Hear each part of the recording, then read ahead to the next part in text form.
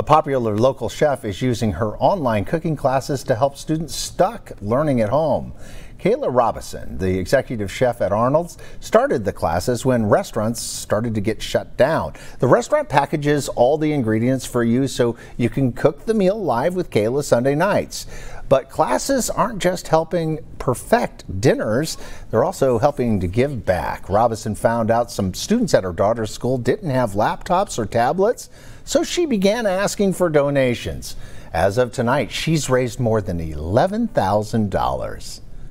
I have a platform that I can help others, and I think that's what people who have a platform should do.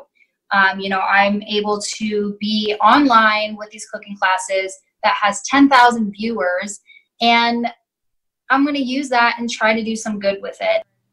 With the help of Community Happens Here, Robison has been able to buy 150 devices.